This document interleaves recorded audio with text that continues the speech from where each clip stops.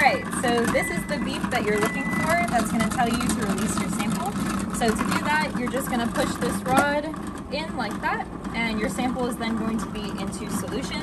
One thing to note when you're depressing this rod, when your hand is on the rod, you are stopping this cell from spinning, but the gear belt is still going around the gear. So you want to try to minimize the amount of time that your hand is on the sample pushing it. So try to be quick with that, but you also don't need to use a whole lot of force to depress the rod either. So from here, just like in the pre-period, you're going to continue to record the bucket temperature changes every 10 seconds, and you'll do that until this little timer on the bottom runs out. Once that runs out, there's going to be a 60-second period where the thermometer software is going to calculate 3 different values that you'll have to write down. So we'll come back when